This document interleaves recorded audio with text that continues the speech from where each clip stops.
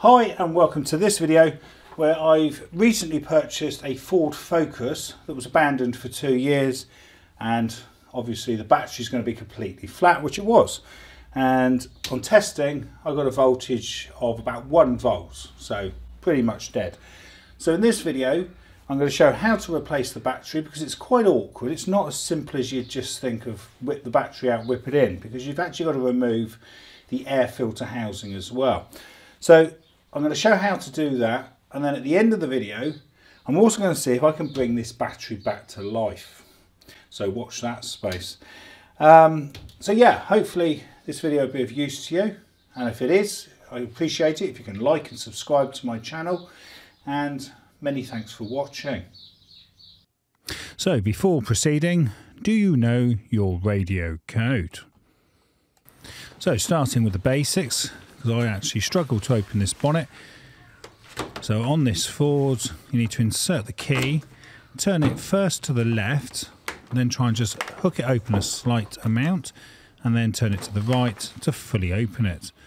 And then the bonnet stay is there on the left. Okay, so I'll just give some photos now just of what's underneath the bonnet, so we can see the battery cover there, the air filter housing. There's the airflow sensor wiring, the relay box, the coolant expansion bottle, the power steering reservoir, the oil filler cap, the oil level dipstick, and the HD coil and leads. So okay, we'll crack on now, and what I'll do is I'll just take a voltage reading of the current battery. So this is the battery that was originally in the car when it was abandoned. Now I'm going to use the laser tool here, which actually requires an external battery power source or a decent car battery to operate, and we'll just see what this says for the voltage. So we just remove the little plastic cover there, and what do we have? 0.8 volts. So according to that, it's 0.8 volts, less than 1 volt. So I'm just going to double check that now with a standard fluke electrical meter, just to see what this actually gives me. See if it confirms that. And we've got 0.94 volts. So we're definitely under 1 volt. So first thing to do is remove the air filter assembly. So the first thing to do is just unclip this red locking latch and remove the mass airflow sensor plug off the air filter housing. So we'll just pop that off, pop it to one side. We then need to remove the air duct that goes from the air filter housing to the throttle body. So we've just done that. I'll put the tool link in the description like I normally do. Okay, so that's that disconnected. Now we've also got a pipe now just below that. It's a bit awkward to see. Try and get the camera in there. So this is the crankcase ventilation hose, and for this we just squeeze the plastic tabs together, and that should just pop off. Quite awkward there. I'll just try and show you the end of this hose so you've got a better idea of what you've actually got to squeeze together. So there it is, it just squeezes together like that. I'll just now tuck that back in there. Okay, and then we've got a little rubber ring here. We've just got to remove this. It's like a retaining ring. I should put that somewhere safe, not where I put it, because I'm going to lose that later on in the video. And then it's a case of just pull the air filter housing up and out the way. Now that's on this model. There may be other connections on different models, but on this particular Ford Focus, that's all I need to do to remove the air filter housing. So it should just come up, bit of wiggling around. There we go. You just got to pull it off the studs that are underneath. So there we can have a quick look around everything. Now I noticed as I actually turned mine upside down, a little bit of oil started to dribble out of where that breather hose goes. There it is, a bit of oil there. So it might be worth just checking inside the filter housing. Make sure you haven't got oil in there or something. Some other contamination. Anyway, so with that removed, we'll have a quick photo just to show what the parts are that we can actually see. So there's all the little bits there and those two grommets. So now on to removing the battery. So for this we need a 10mm spanner. It's actually quite tight under there. So I'm using a ratchet spanner and it's actually got a flexible head, just makes life a little bit easier. So remove the negative first. That way if you short the spanner out against the body it's not going to make any difference. Whereas if you started with the positive and then shorted it against the car, you're going to short the battery out. And then again it's a 10mm socket now, deep socket, for the battery clamp. So there's a nut on one side and then a nut on the other side. Again, I should put the nuts and stuff in a magnetic tray so you don't actually lose them. For some reason I seem to struggle to learn this and spend most of my time trying to find the parts that I've knocked on the floor or inside the engine bay. So anyway, so we've got the negative off now. There we go. And so now we can safely disconnect the positive. You might be worth actually putting a plastic cap on the negative terminal just to make sure it doesn't jump back on there and short out. So, because I found that actually happened. The wire pushed it back. There, so now we've got a little cover here to remove. This sort of unclips. You do need to remove the wires off that cover. Now watch as I actually knock the rubber retaining ring on the floor. Here we go. The plastic cover catches it, throws it on the floor. Well, if only it was on the floor, it's now actually in the engine bay. So we'll have to find that later on. So we're going back to the other side. 10mm socket for that. And then we just need to lift the bracket up slightly because it sort of hooks in at one end. There is a little hook on that. And so now the battery is free to be removed. So just bear in mind these are quite heavy, and if you're leaning over forwards you don't want to be straining your back if you can avoid it. And there we are. So this is a platinum, it's just a budget battery. We'll get that to one side. So now to refit the battery. So I'm actually using the original battery just to demonstrate this. So obviously you would normally put a new one in. But I'm going to try and see if I can bring this battery back to life. So I'm not sure whether I can yet. But anyway, so it's worth cleaning the terminals with one of those wire sort of brush tools there.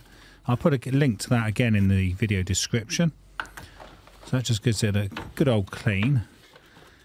Gets rid of any oxidation or corrosion there that could sort of affect the connection. Now I'm putting a negative cover on there because it's easy for this to connect up again.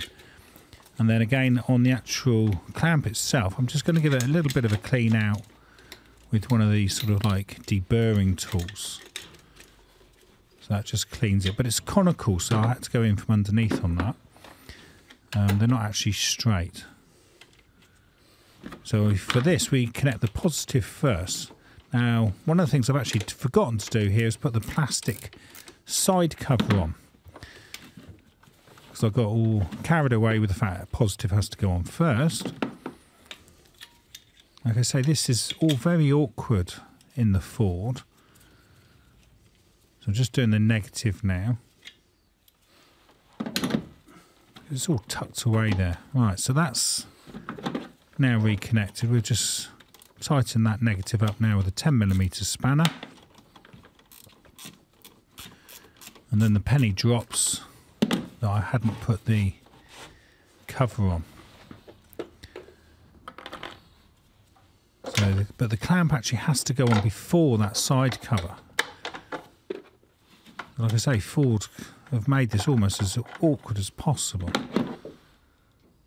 Because you can't get to this nut here when that side cover's on. So we'll tighten that up now. Just get that clamp in position. Make sure you don't pinch the negative lead when you actually clamp that down. So now I've got to remove the positive again to get this side plate in. Yeah. It's got to come back off again. Okay, so let's tuck that in there. As you can see, it covers the right hand side of the clamp.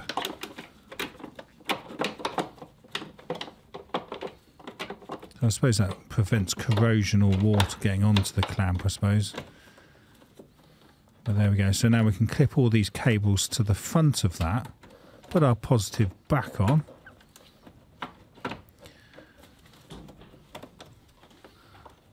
So the thing is, because it's supposed to be positive connected first, but you can't put the positive on until you put the side cover on, but then the side cover can't go on until you put the clamp on. It's all a little bit sort of awkward. But anyway, it's all back on now. So now time to refit the air filter assembly. So what it might be worth doing before you actually fit this is perhaps put a little bit of silicone grease just on those grommet areas, just to make installing and removing in the future a bit easier.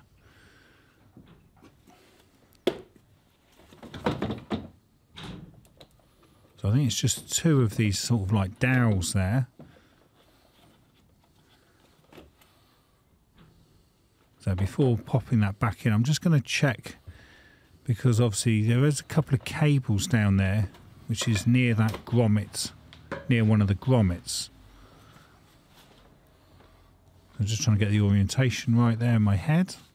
So that's the way it's going to go. So if we just take a look down here, so that cable there, I'm not sure that's supposed to be in that position. I think it should be the other side of the grommet. So I'm just going to bring that back on the other side. There's such a risk of actually getting that cable pinched by the air filter when I put it back in. All those nuts look quite rusty. I probably should have removed all of them and just cleaned them all up to make sure the earths had better connections, but we'll ignore that for the moment. So we'll just get this filter back in there. Try and get the intake scoop on there.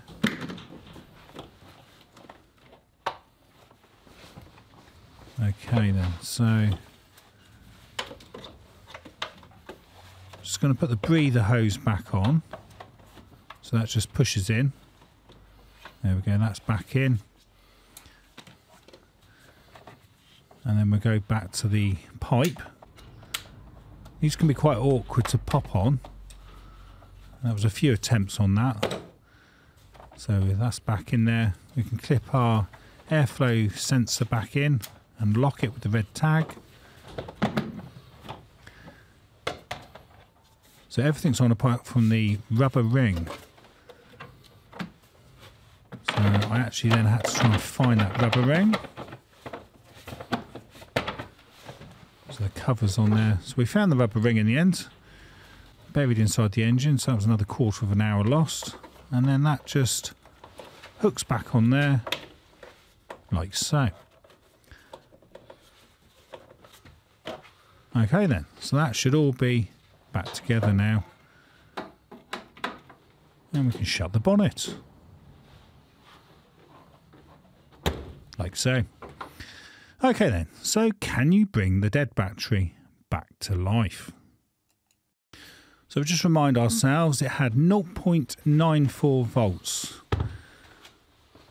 So what I'm going to do here is just connect in parallel a fully charged battery. So the idea here is this will actually put some power back into that dead battery and try and lift it up past the 1 volts. Because at 1 volts there's no, my charger is definitely not going to entertain trying to charge that back up. So we do that. So I left that for a while. So we'll just see what the voltage is on the second battery. So we've got 12.76 volts that should be passing into that dead battery. So I've left that on there for a while, for a few hours. Might have been overnight actually, I can't remember now. But let's say overnight, and we've now got 12.4 volts. And the amp hour rating is now 216. So we're sort of getting there. So what I did was I kept sort of pursuing this sequence. So then I would start putting a charger on now just to keep that second battery topped up. Because obviously if I put the charger onto the other one, it's going to cause it quite a bit of strain there. So I kept the second battery fully charged all the time and just kept alternating between trying to boost it with the battery and then topping it back up. So if we now have a look and see what we've got. Like I say, this is after a few days now. So that's just come off charge, so its voltage is going to be higher than what would be expected at 13 volts. And ironically, our amp hours is slightly lower at 197. But once that actually settled down, it was about 216 amp hours. So it's still not got much of a capacity to it. But anyway, we'll pop it back into the car. Because I would like to know actually whether it can start the car or not. So we'll reconnect that. Obviously, it probably wouldn't last long if it does start the car. It's 200 amp hours. That's pretty low capacity. Okay then, let's get the keys. So this is a cold, frosty morning. The car's all iced up. And the engine is not being warmed.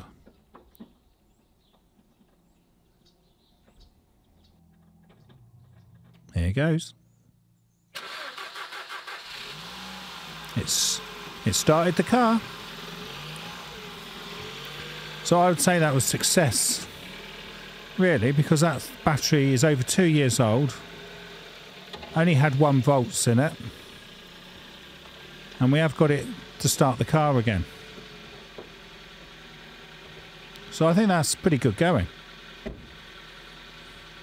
May not last long, but anyway, so the torque settings for the battery are probably around 5 Newton meters, but unfortunately the Haynes manual doesn't actually give that figure.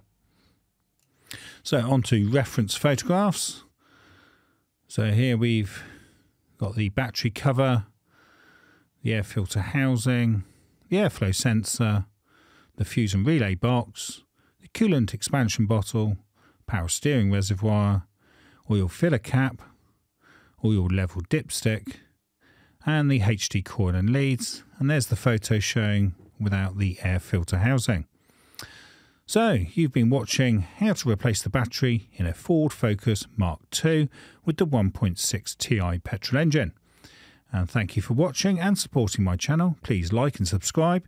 This video was filmed and edited by me, Mark Savage, in February 2023. And I can also be found on Instagram and Facebook as Coats and Gators.